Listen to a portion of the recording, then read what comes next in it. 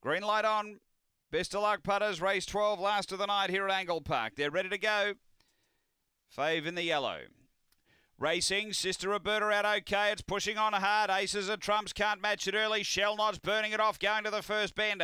So Shellnot's going to get away by 3. Sister Roberta doing the chasing. The inside Occipital Eyes and 3 away on the Tequila. A gap away Express Speed and Aces of Trumps, but burning away Shellnot. Out by 7 lengths over Occipital Eyes, and then came Sister Roberta on the Tequila. But up to the turn, it's clear Shellnot. Occipital Eyes trying to chew the margin, but Shellnot will do it. Shellnot brings up the double for Murray. Second, Occipital Eyes. Third, Sister Roberta. Then on the Tequila. Next, Aces of Trumps at Express Speed. The time here around 30 and 40. 30.45 the run. And Shellnot, the winner. Number 7 for Troy Murray.